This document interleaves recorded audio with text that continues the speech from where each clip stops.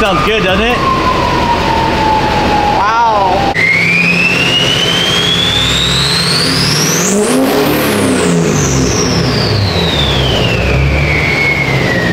Jet's taking off. Prepare for takeoff.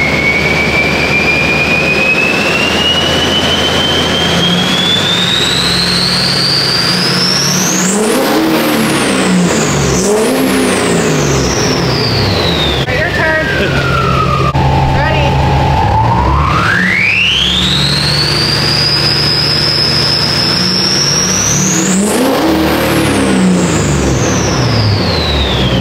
It's loud in here.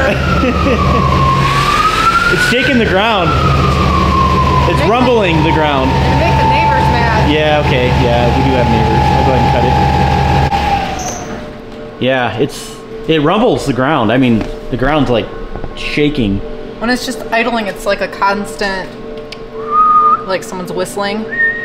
Yeah, it does sound like a jet, doesn't it? Yeah, when you're revving it up, it sounds like a jet's gonna take off.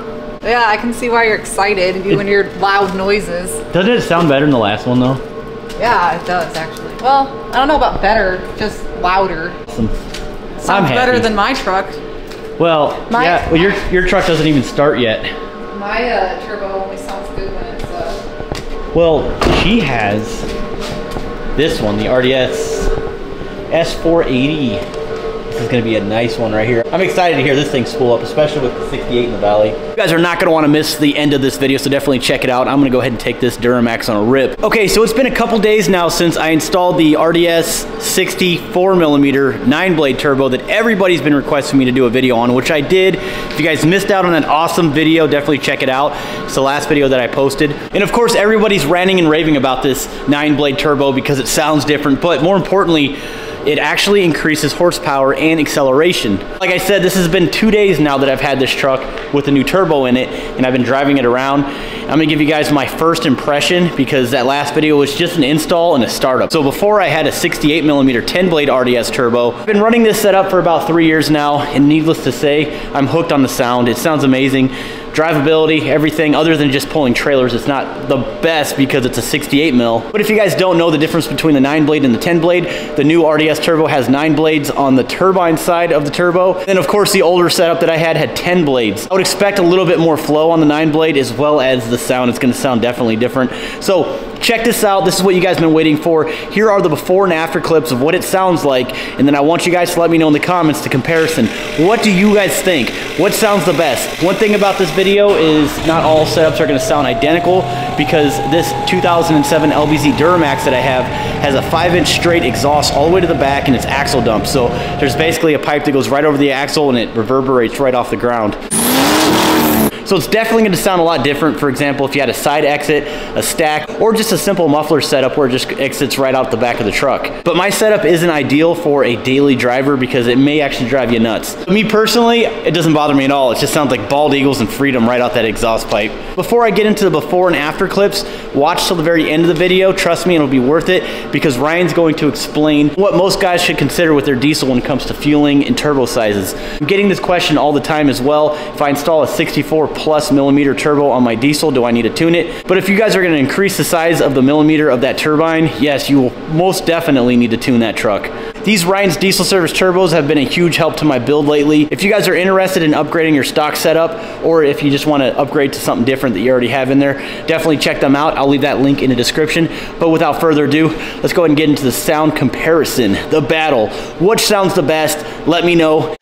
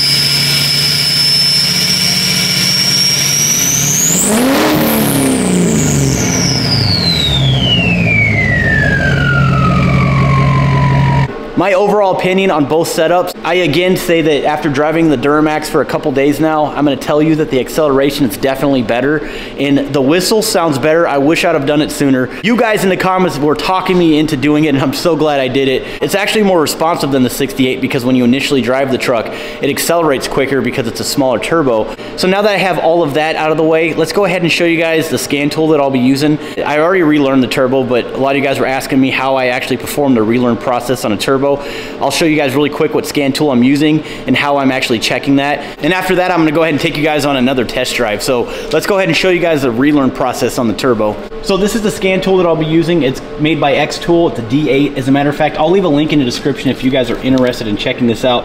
It's not a Matco or a Snap-on. This is a pretty nice unit. It does what I need it to for the garage that I have. For example, special functions, and of course relearning things such as injectors, turbos, DPFs, and I'll show you guys that here in a second. But this is how I usually relearn my turbos. Just go to special functions.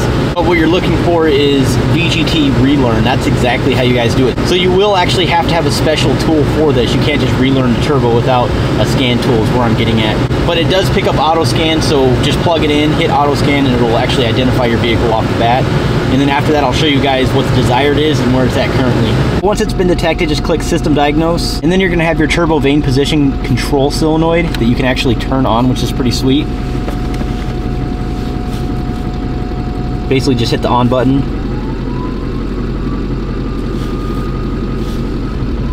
And then it also shows live data, but this is what you guys wanna see. Vane position sensor. And to point this out, vane position sensor is at 51% and desired is at 51% as well. But scan tools like this are very beneficial because when you're doing this, you can also check for injector balance rates, for example. Click on live data, engine 2, or engine data 2, should I say. And this right here will show you guys your injector balance rates. And you can even click on them just to, you know, actually subtract everything that you don't want to look at. And then just hit custom. Pretty simple, and it'll show you guys your injector balance rates. As you guys can tell, I have a 4 right here, which isn't horrible. If you're out of the spectrum of +4 or -4, that injector definitely needs some attention. So maybe some fuel injector cleaner is what I need to run through this truck.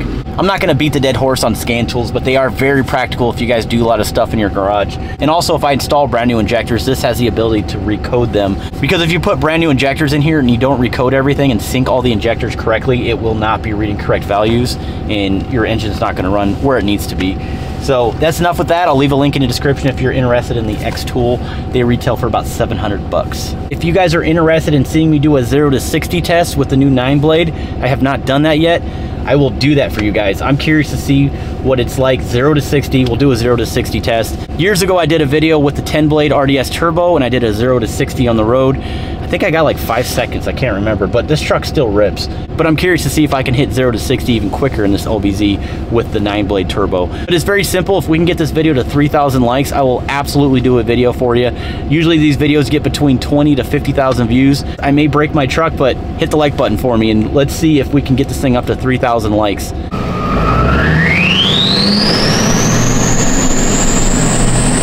Alright guys, here's a little in-cab noise. Engine light's actually a glow plug I gotta replace, so don't worry about the engine light. I'll take care of that soon.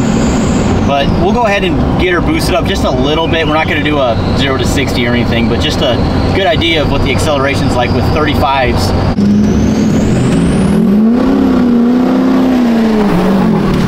Woo! I am roasting them. Dude! Okay, alright, I'll slow down. This truck is way faster, guys. I couldn't keep traction. It was in 2-wheel drive. I could not keep traction. That was insane. Way faster than the 68. I don't care what anyone says. Man, listen to this. Wow. All right, let's go ahead and get it back to the shop. We are done. But the turbo lit so quickly. 0 to 60 would be nothing in this giant pickup. That's insane. Here's just like a little surge noise from the turbo. Sounds pretty good. I know it's not always the best thing, but that's awesome. This turbo's a lot of fun. Listen to this thing. Woo!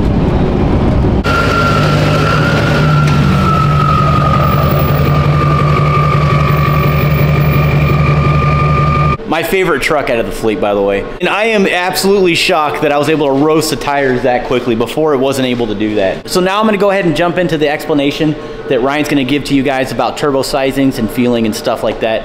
I think it's pretty insightful. Hey guys, Ryan from Ryan's Diesel Service here, talking about turbos and that sort of thing. Over the last couple months, I'd say we've seen an increase in phone calls coming in, talking with the guys here. People asking, what size turbo should I go with? So a couple things, just briefly touch on that. Most common turbo size that we see is a 64 mil that guys are going with. 64 mil is very good all-around turbo, daily driver, tow rig, that sort of thing. Most popular sizing for horsepower that you're going to get out of a 64 mil is about 650 rear wheel horsepower. Injector size should be a 30 or 45 over. Pump, you could either be, stick with your stock pump and be a little bit limited on that, or end up going with like a Sportsman CP3. With a Sportsman, 45s and a 64, all the way across the board in the 64 size. That's generally about a 650 horsepower truck. Next size up, 66 mil. 66 mil, a lot of guys will be paired with either a 10 mil pump or be, maxing out a Sportsman, and about a 60 over injector. That setup there is pretty good for about a 700 horsepower truck. Then moving up again, your 68 mil. 68 mil, bare minimum 60 over injectors. We like to see hundreds with that. Injection pump size should be a 10 mil. If you're towing with that truck, you should not be running a 68 mil. We've been getting a lot of guys that have been running our big 68, not the one that Josh was running, but our bigger 68 with the 71 turbine, that are trying to run these on stock fueling.